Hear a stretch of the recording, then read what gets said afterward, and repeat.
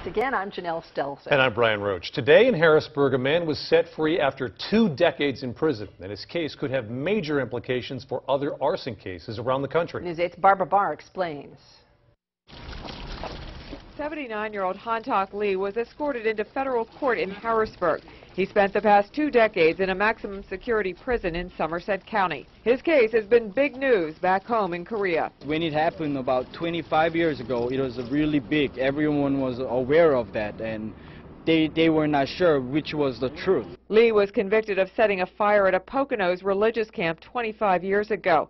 The fire killed his mentally ill daughter. What fire marshals thought they knew about how to tell the difference between an accidental fire and an intentional fire 25 years ago, now we know is almost completely wrong. Earlier this month, a federal judge overturned the conviction, ruling it had been based on faulty science.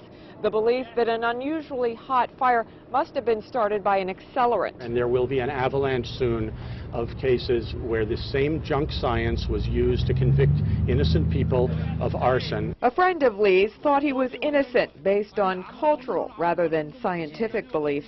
Korean father never can kill the daughter. In court, a judge released Lee on bail pending a Monroe County prosecutor's decision to appeal. A free man after all these years, Lee read this statement.